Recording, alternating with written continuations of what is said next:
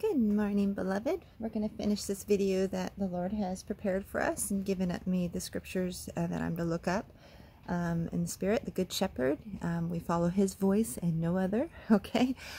Praise His name today. Everyone, thank Him for this beautiful day. This is the day that the Lord has made, and we will rejoice and be glad in it. Thank you, Lord.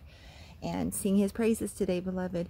I love to sing the Psalms, and you can look up on YouTube the scriptures, King James Version, Psalms and songs, so you could speak the word of the Lord in your praise and worship like King David did, by the Spirit of God. Hallelujah. Pray that God would put you in the Spirit when you're praising Him. And we are in the Spirit. We're sealed in the Holy. And at the same time, the apostles said, I was in the Spirit on the Lord's day. Now, it's God's Holy Spirit that we're talking about, because our spirit is in His Spirit. Where the Spirit of the Lord is, there is liberty. So it's His Spirit. We must be born again to see the kingdom. We must be born again of His Spirit. Praise the Lord, because His Spirit is holiness. His Spirit is righteousness.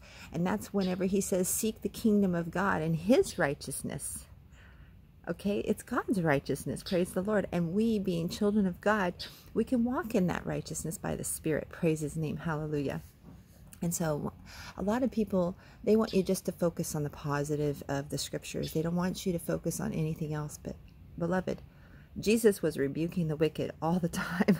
He was always correcting people who were following other doctrines. And he was he said, beware of the leaven of the Pharisees, which is hypocrisy and doctrines of demons. He clarified that the doctrines of the Pharisees, don't follow those.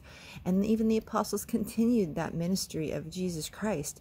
Everything that He spoke to them, He reminded them by the Spirit of God, our Father. And so you see in the scriptures, it also has in the revelation of Jesus Christ about the end. And even when Jesus was talking, He said that these words that I speak, they will judge at the end.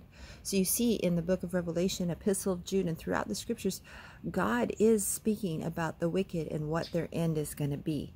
A lot of it is to warn them so that they would turn and repent from their wicked deeds.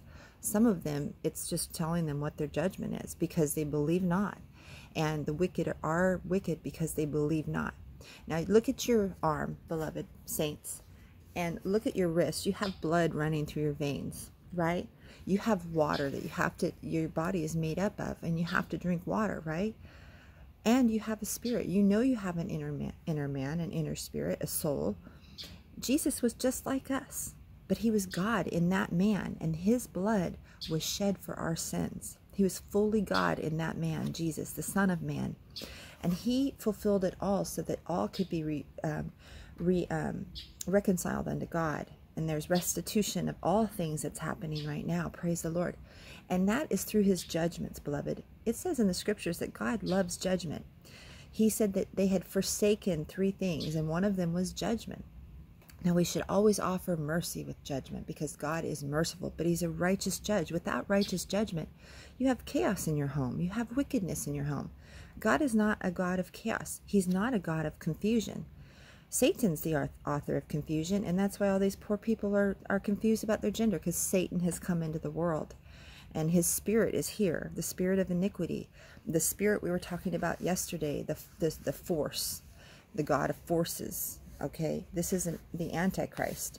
God's Spirit is completely clear to me in the scriptures what His righteousness is and what His children should be exempling, and we should be righteous like Him. Jesus did not do witchcraft. No, whenever He spoke to God and God made things happen, that was God's Spirit making things happen, or showing what would happen because of the wickedness and the cold hearts of many, that hearts would grow cold, and we see hearts growing cold. But God's Spirit is like fire. His heart is fire. He's on fire for His people. He is a lamp, the Word of God that became flesh. And so when you're looking at your wrist, know that He shed His blood for you.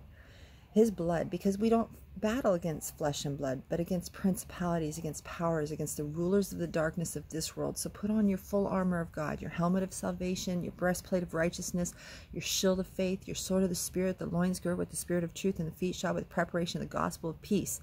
That makes peace between man and God. That's the man Christ Jesus, the Prince of Peace. Praise his name.